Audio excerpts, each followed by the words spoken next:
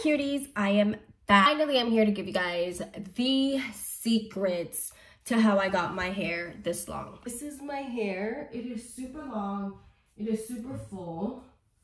It is super healthy.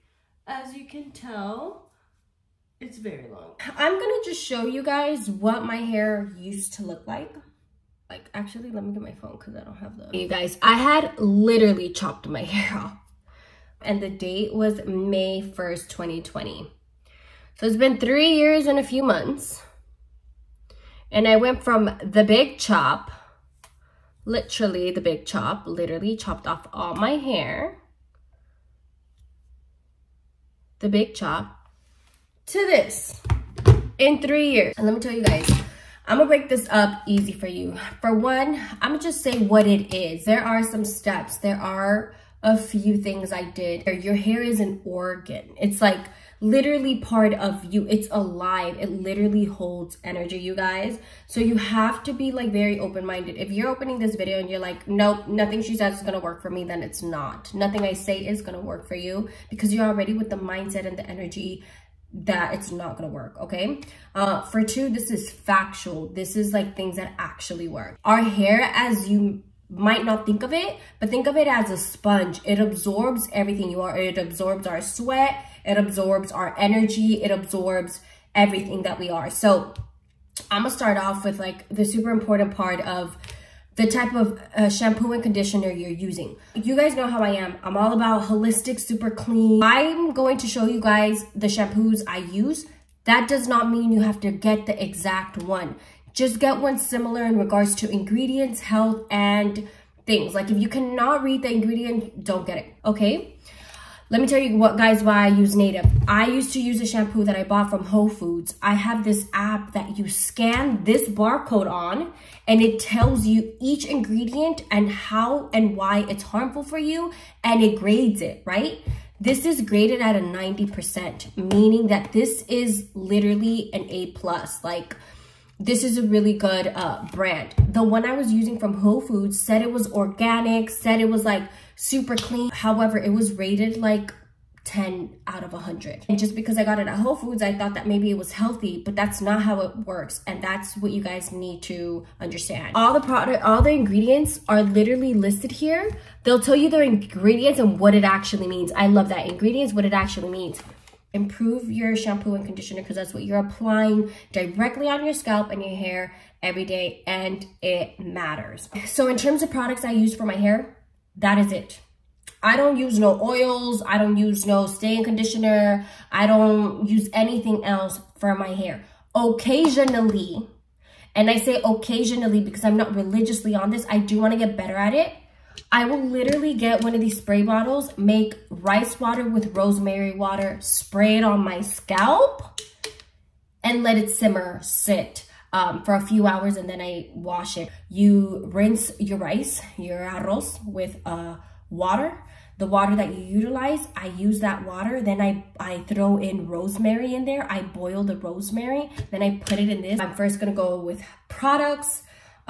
Physical things I did, and then just like a little extra if you want to go above and beyond. Hear me out, y'all. It starts with the simple things. Sometimes less is more. Sometimes doing the things that are sustainable is what's going to keep you doing it, because you guys know this to be very factual. I am very big on gut health. Greens. Now hold up. Let me tell y'all why, because there is science, facts that you can Google. Like, you should do the homework. Don't believe what I'm saying. You could do the homework and Google it yourself. A wise person once told me, don't believe anything anybody says. Research it yourself. Take it with a grain of salt, what I'm saying. But I'm just, like I said, I'm just telling you guys what really helped me out. Gut health is super important. If you have stomach issues, you probably, not everybody, right? But the majority of people, the majority of Americans live with something called leaky gut. What does that mean? The nutrients and the food that you are eating are leaking out of your gut, literally. And you're not absorbing the nutrients that your body needs. What happens when that happens? You're deficient in a lot of vitamins, you're deficient in a lot of things, and therefore your hair is not growing, your skin is bad, your nails are brittle, and it just all kind of makes sense because There's only so much goddamn product that we can put on our hair. The other half is who we are, what we're made of, and are we consuming the appropriate nutrients. This is prescribed by my doctor. The One Soul Greens is prescribed by my doctor. She's a holistic doctor in Beverly Hills. She prescribes this. Our greens has biotin, which, as you guys all know, I think all girls know that it helps with nail, skin, and hair growth. It also has L-glutamine. Everything that you need in your body is just leaking out when you have leaky gut. Your body's not fully absorbing, so your body is kind of functioning as like a malnourished person. Even this greens over here has vitamin C, D, B1, B2, B12. Like, it's packed with vitamins, and we've made it easy, right? We've made it easy to do it in a scoop, to do it in your drink. Shit, throw it in your protein with your creatine or in your water when you're drinking throughout the day. But I have truly attested that health is super important with your skin health. A lot of people are like, what's your skincare like routine? What's your nails, your hair? Yeah, I'm telling you guys, if you guys just follow these simple rules, literally these simple rules, you guys will 100%, not 100%, 1000% see a difference. Literally, like, I will bet money on it. And you don't need the most. You don't need to do the most. We don't got all the time. So this is a simple way to make your hair growth healthy. And not only that, it's gonna benefit your skin. It's gonna benefit your nails. It's gonna benefit your overall like life. So that's the physical things I use, you guys. And that is it. A good shampoo, a good conditioner, occasionally rosemary water, rice water, spray it on your scalp, and greens, okay? Those are the products that you need. Anything else is more physical, and I'll get to that. So now we're in the physical part. What do you physically do to keep and grow your hair and maintain it healthy? Cut your hair every 3 to 6 months, please. If your hair grows a little slower, do every 6 months. I'm not talking about doing a big chop. I'm talking about you go to someone you trust, someone recommended, because there are people with a heavy hand and they cut a little more than they need. Go to someone recommended, go to someone you trust and tell them, look, I want no looks, no nothing. I simply just want the dead ends, because it's like dead weight we're carrying. When you have a split end, your hair just caps at its growth. 2 things, braid your hair every night before bed. Now, let me tell you guys something. I braid my hair 4 to 5 times a week every night, okay? I go to bed, and it's a Mexican tale. It's a Mexican tale. They say that if you do braids, your hair will grow faster. However, if you are Latin, if you're Hispanic, super tight braids can actually pull and damage your hair, because our hair is different than many Afro-Latina and Black women. So our hair, I used to think that doing protective hairstyles were helping me, but actually it was hurting my hair. What works best for us is braiding it in the 3-way braid. What takes me literally a minute every night. And the reason is because si no, se te enreda el pelo. What does that mean? Your hair gets tangled. What does that mean? You're losing hair every time your hair gets tangled. And there's like this cut circulation almost, and you lose hair, okay? Massive amount of hair? No. But if you get in the habit of braiding your hair, you're protecting it. You can also use a bonnet or something like, you know, a scarf or whatever to protect your hair. Just do the braids, and that works for me. But either or works, but do one or the other. And also, depending on your hair, braids do matter, okay? Braid your hair every night.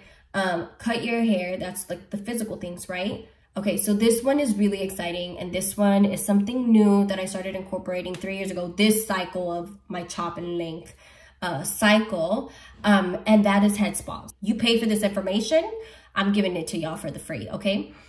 They grab a little microscope and they look at your scalp and they tell you the like health of your scalp, and they recommend it once every 3 months. The price ranges, I mean, I used to go to Beverly Hills, so I think the price was like $120, $150, which even then it's not like super crazy for every 3 months. But you know, some people are more on a budget, and $120, $150 every 3 months is just not sustainable. And that is okay, because there's actually cheaper places that I have seen. They have some in Orange County. They have some, I think, in like downtown LA. They're becoming a lot more popular, meaning that the price is just going to get lower. The price is just going to get a lot cheaper. And I fully believe in this. So let me tell you guys what the head spa is. They grab a microscope. They look at it through your hair, how much hair you're growing, the quality, whatever, right? And then they do like this spa, this massage. For one, it's the over a body massage. A head spa is incredible. Literally get it every 3 months. ESOC, I don't miss, okay? I don't miss my head spas, because what it truly is, it's like exfoliating your scalp. Now think about this. This is how they explained it to me, and it makes the most sense. Having your head, we sweat every day. We have oil glands in our heads. It's like an extension of our face, right? So imagine never unclogging, never exfoliating your skin ever. How many years have we not exfoliated our scalp? When you get out of the head spa, you feel like your literal head is breathing. Like you literally feel like everything opened up, and it's like literally breathing. You are exfoliating and unclogging. You are unclogging the pores of your scalp, of your head. And for those who use, I don't really use products, and mine was semi-clogged. Like mine was clogged. My pores were clogged, but not like the lady was like, there's other people here that have it clogged, literally clogged. And that causes a lot of dandruff. That causes a lot of issues, right? With me, mine was clogged, and there's a reason why, and I'm gonna get to it right now. But yeah, you guys, you need to unclog your head, okay? You need to unclog your head. And going to a head spa does it for you. It's like getting a facial, right? It's like getting a facial. But another thing that you can do is also using one of these. I use this every time I shower. Every time I wash my hair, I use this. But it's for sure doing something. It's for sure helping a lot. So if you don't have one of these, y'all need one of these. This should have been more on the physical part, but you guys get what I'm saying. Like, you guys need one of these. My whole life, I have heard that you should not wash your hair every day, because the longer you go without washing your hair, the better, right? Okay, now let me tell you something. If you guys tend to sweat a lot, if you guys tend to work out a lot, we overproduce oils. You should not be going 2-3 days without washing your hair. You need to be washing your hair every other day. And at first I was like, there's no way. Like, what? She told me, she's like, when do you wash your hair? And I'm like, every 2 to 3 days, like sometimes 4, the longer the better, right? And she's like, no. She's like, especially you work out a lot. I can tell you work out a lot, and you need to be washing your hair every other day. Every day is not good. Every other day is what's suggested. Ooh. Every other day is what's suggested, but sometimes I don't have the time. You guys, I have a lot of hair. Sometimes I go 2 days, but that's the most I'll go. I won't go 3 days without washing my hair. She was all like, a lot of people believe that it's bad to wash your hair. It could be bad. However, going so long without unclogging your pores, without washing your scalp, is actually doing worse. It made a lot of sense because I physically saw it with the microscope. You could physically see with the microscope your clogged pores. It's crazy, you guys. And let's keep it a buck. Let's keep it real. Genetics do play a part, okay? They do play a part. But also, what we do plays a huge part as well. If you say, well, I can't get abs, no one in my family has, it's genetics. Well, maybe you're the one to break that barrier. Maybe you're the one to start getting the nutrition that you need. There is changes that we can do. There is things that we can do to improve our overall health that will portray in our skin, in our nails, and our hair overall. I avoid using heat on my hair as much, okay? I don't have a heat protectant, like a thing for my hair. I would use, like, I do use some things, right? Like I use like the wax to slick my hair when I do my buns, right? Or my ponytails. I do use dry shampoo when I have an important, you know, event or something. I didn't shower, I didn't wash my hair the day before. So I need like a little help. Like, yeah, all these things in moderation are okay. everything is okay in moderation, but make sure it's more good, healthy things and habits that you're implementing than not. I've gotten like more heatless styles to do. Like I'm gonna really learn and master this and like show you guys, and you guys are gonna go on this journey with me. I am gonna try to do like the hair rollers, because honestly, like I just want to do heatless styles, like, you know, and only use heat when like I'm not gonna use heat to go, me personally, okay? Okay? You are you. If you use heat to go to the gym, that's beautiful and that's perfect for you. But me personally, I don't want to use no heat going to the gym. I don't want to use no heat going to work. Like maybe sometimes if it's an important meeting, right? But like if I could do heatless styles and super cute styles that are minimal, then, you know, that's a win for me. I sometimes love how I wake up the next day after I braid my hair at night, and sometimes I don't. So I just stick it in a bun, or I make cute styles that are super cute and like not so much like heat, because I feel like if I'm going to an event, if it's the weekend, if I'm doing something, if I want to just take pictures, I'll use heat. Yes, balance. Please use heat.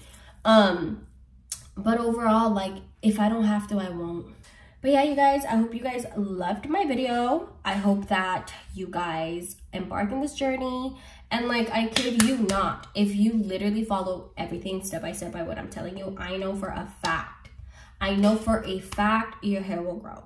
So tag me, message me, DM me, send me your before and afters, save this video, comment down here in 3 months if it worked for you. I know it will.